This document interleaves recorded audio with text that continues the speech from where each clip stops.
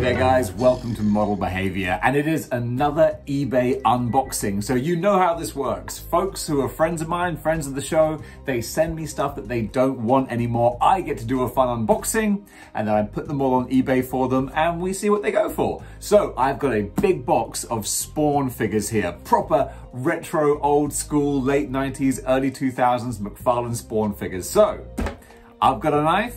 Let's find out what's in here. I've actually done most of the cutting already, but I know for a fact there is a lot more unpacking to do because these have been masterfully wrapped. So we've got a whole lot of Christmas snow, and the first thing we have here is Spawn 2. So let's get this off the table. And let's take a look at some of these, because I used to have a big collection of Spawn figures back in the late 90s and the early 2000s, and I eventually sold them all for pretty much peanuts. So I've been wanting to rebuy some of the old classics and get some new ones as well. And here we have Spawn 2. And look, the whole thing with McFarlane is they're barely action figures because they're so much more statues, really. And that's a good and a bad thing. You know, the great thing is they look beautiful. You know, the design, the sculpt, the paintwork are all absolutely stunning. The only problem is that, of course, you don't really have much say over what kind of pose they're in. They are going to be in the pose that they come in. You're going to be hard pressed to put them in any other sort of position. You can rotate things like the hips, for example. You can rotate the hips and the thighs, but why? Because it doesn't flow with the contour of the body. And that's kind of like a good and bad thing. It means that the pose that it does come in looks like anatomically perfect. Everything fits the way it should. There are no ugly gaps or anything, but it kind of takes away the fun of having action figures, you know, because you can't really be creative with them. That's what I love so much about Marvel Legends. You can, you know, put them in whatever positions you want, or more to the point even, you can swap over heads and parts and weapons and accessories, and there's a real sort of freedom of creativity with what you can do there that you really can't do with McFarlane toys. It's like they said, look, we're the artists here. We know what's going to look best, so just deal with it. Just take it for what it is and enjoy the pretty figures that we've made. And most of the time I'm like, okay, because these guys do know what they're doing. I've got to try and figure out where this, or how this little bit sits. Is this a shoulder thing, or does this go... there's a plug in her back, which is shaped... does this go like so? I think so.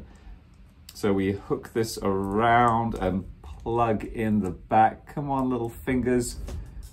All right, is that blade supposed to go in front of her face? I don't know about that. This is a bit of a tricky one here. Might have to turn this the other way. No, the other way definitely won't work.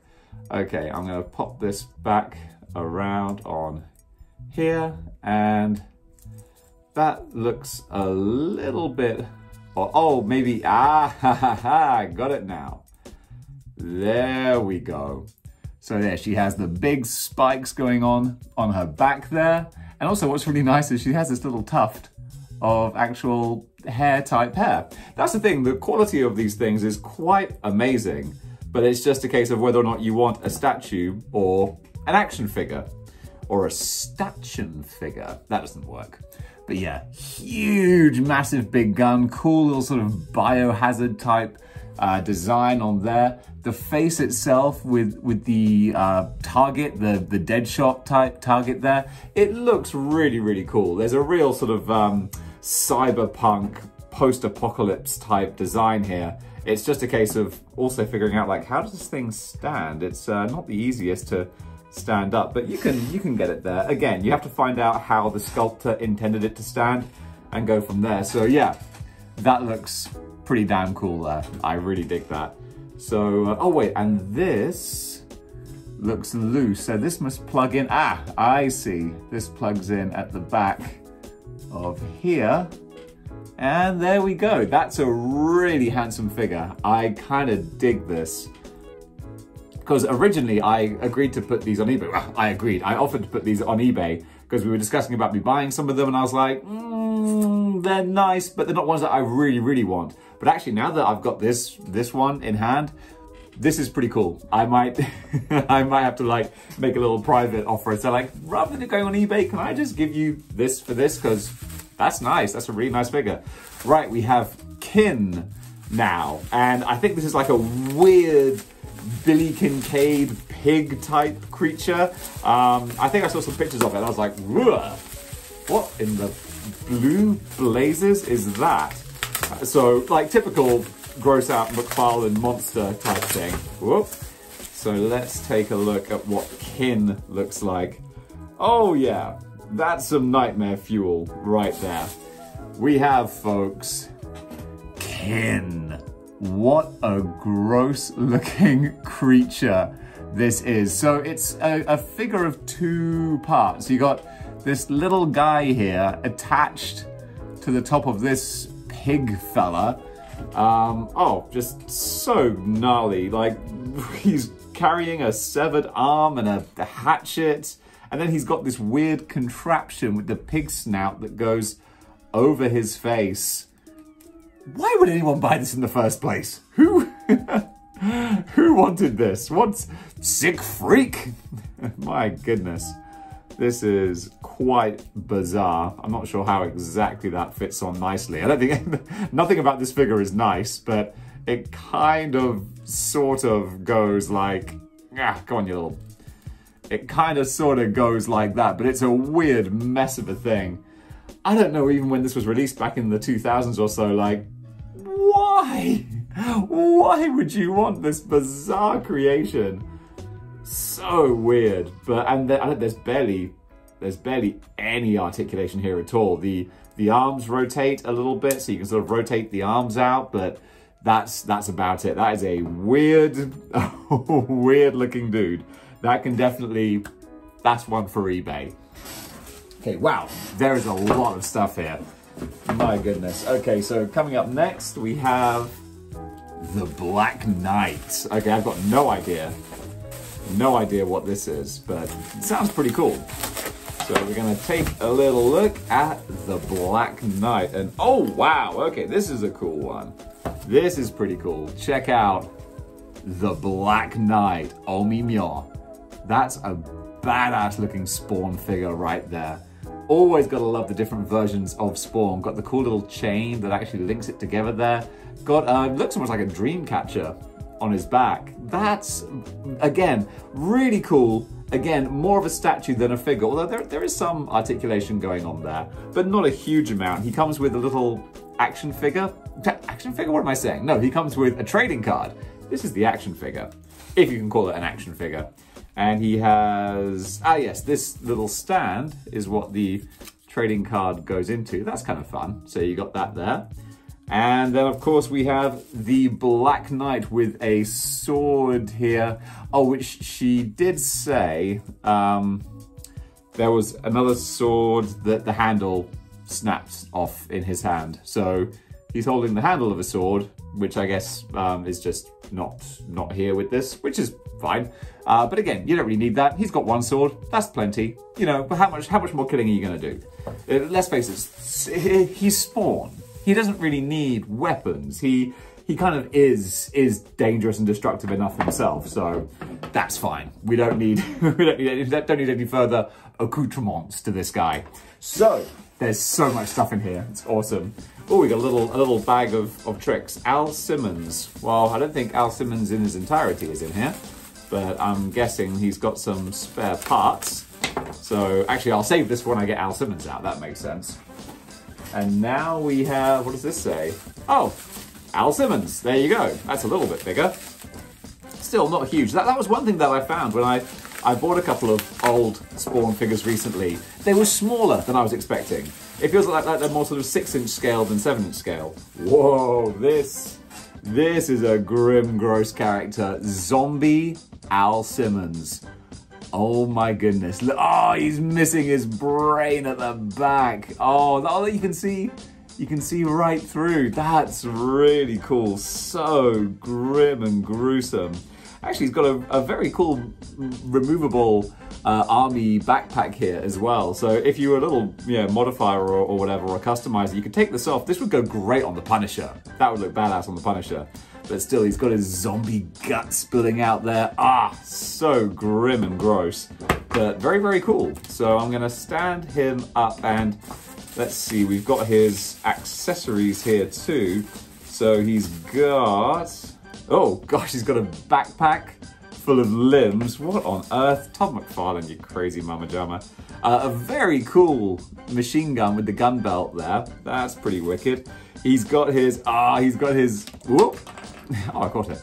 Well, the table caught it. He's got his army hat with the same hole blown out the back. Oh, that's so grim and gross.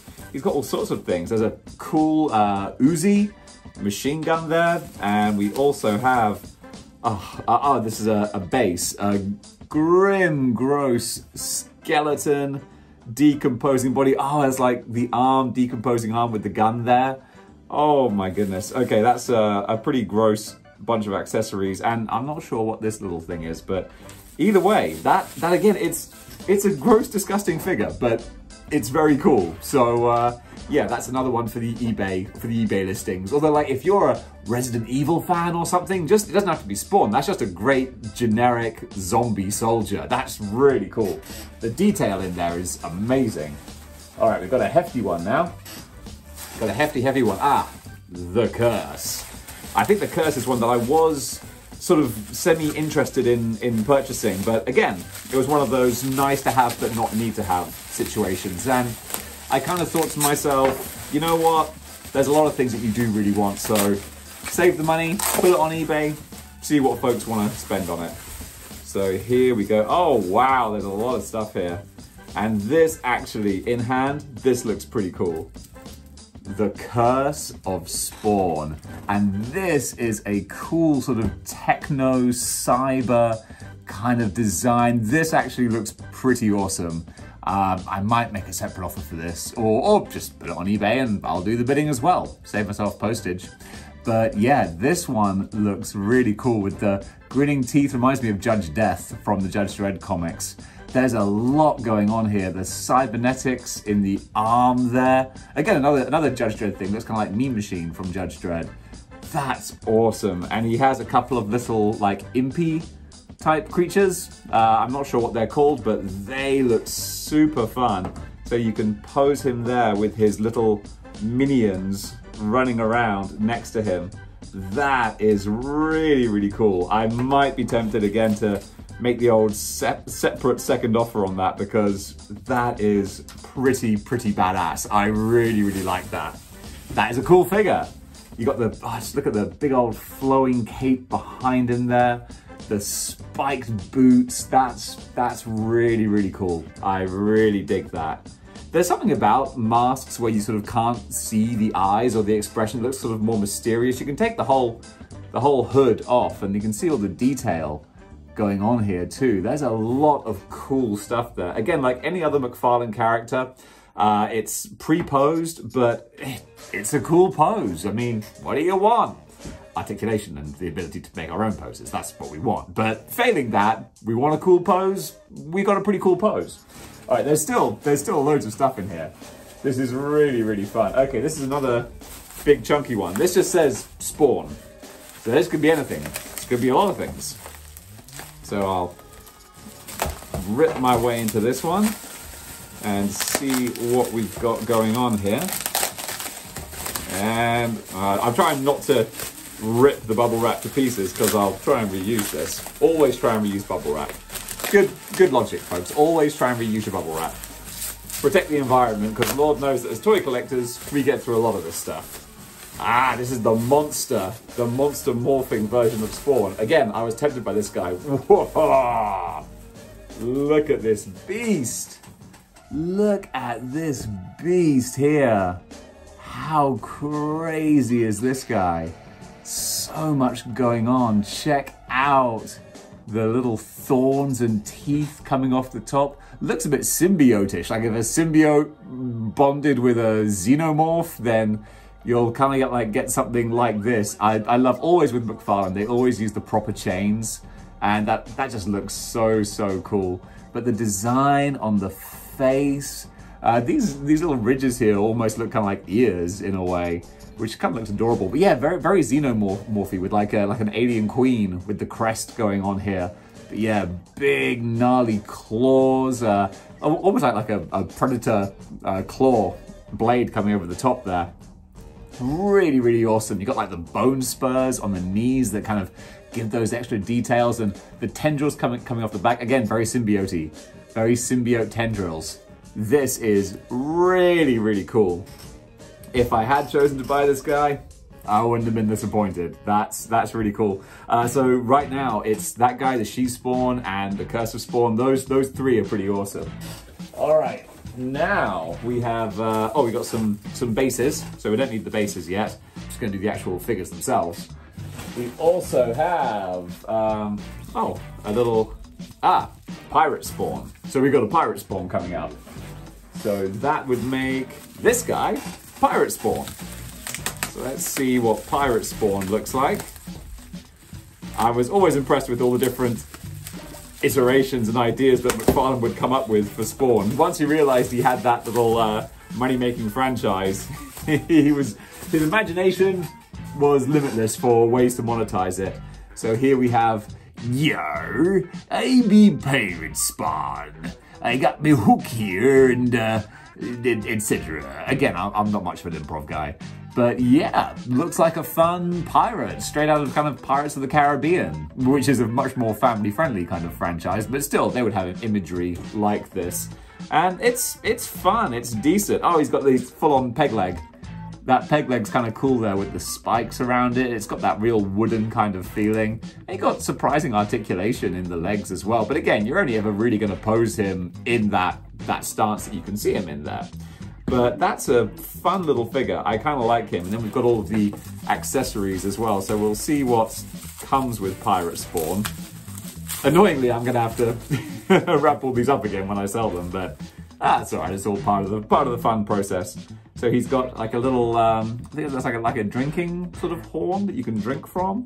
He's got a big old blade on the back here too, along with a keg of rum for me hearties. Along with, a spike ball, I think to change out his hook for a spike ball. That's kind of fun.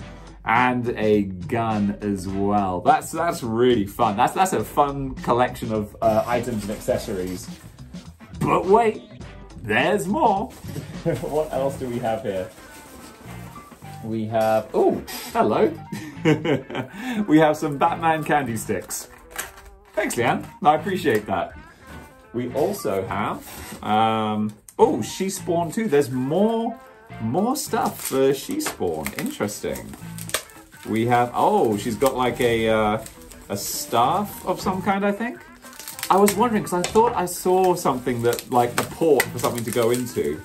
And I guess this is it. Wow, I am giving, like, big props to this. These have been impeccably wrapped. Like, no expense spared. Or no time and effort, really. It's not too expensive tape and bubble wrap, but it takes time and care. And that's what we like to see here. So yeah, we have, which is why I need to open these very carefully and not like some big clumsy idiot. We have, yes, a badass looking blade hook spear type thing. I'm trying to think where this goes in She Spawn though. That is the question. And I can see, yes, there's a couple of hinges on her back here. I was wondering what might go in there. There we go. Wow, she's got a lot going on. That's really cool. That's a really dynamic figure. It's clever because it's weighted really well. So you've got the big heavy gun sticking out, but actually she isn't overweighted. She sits, boom, perfectly. That's really cool. And I think that is everything. Yep. Wait. Also, I've got some more candy cigarettes. I got Minion candy cigarettes now. So that's fun. And finally, there is a letter at the bottom as well. Aww. There's a full-on letter here. Let's I'm gonna start reading this, and if it's like super personal, then I'll just edit this out. Hi David, so it was McFarlane that first got me into figure collecting back when I happened upon the first wave of movie maniacs in a local shop many years ago now. The collecting continued. My friend and I ended up with pretty much all the movie maniacs and Spawn figures. All have long been sold now, except for this small selection that sat in a box in my loft for years. I have labelled them all up in case you want to look them up. Might help with putting the accessories on the She-Spawn. Yeah, that definitely helped. Just wanted to add that this was a pleasure chatting online briefly. Doing this box has given me something to do for a minute. It's been a tough year, so the distraction has been welcome, as it's been a tough time being off work this whole time as I work in theatre. Oh, I work in theatre too, or I used to. And I will again. We both will again. So any interaction is a godsend. Also, your beautifully enthusiastic videos, it's true. I got distracted loving myself too much there. Are always a joy to watch, so it's great to be contributing towards one. Well, anyway, I won't go on any longer. I'll let you get to the unboxing. Keep up the great work. Enjoy. Thank you. Ah, well, that's just a little bit bloody lovely. Thank you so very much for that. That's just put a big old smile on my face. And just to make sure, yes, that is... Whew. And that is everything, folks. My goodness, what a big old selection we've got here. So I'm gonna photograph these, make them look pretty, put them on eBay and see what we get for them. This has been fun. This has reminded me how much I do enjoy these classic Spawn figures. There's some really cool stuff here and some really grim, gross stuff. But my goodness, I think certainly the star of this set here is definitely She-Spawn. She's fantastic. Very, very cool. I love that. So many accessories. So much cool stuff going on there. And then there's a lot of weird, grim, gross, awesome, badass things. So thank you so much for taking part in the unboxing. I'm gonna go put these on eBay. And guys, thanks very much for watching. And until next time, keep displaying moral behavior. Chill.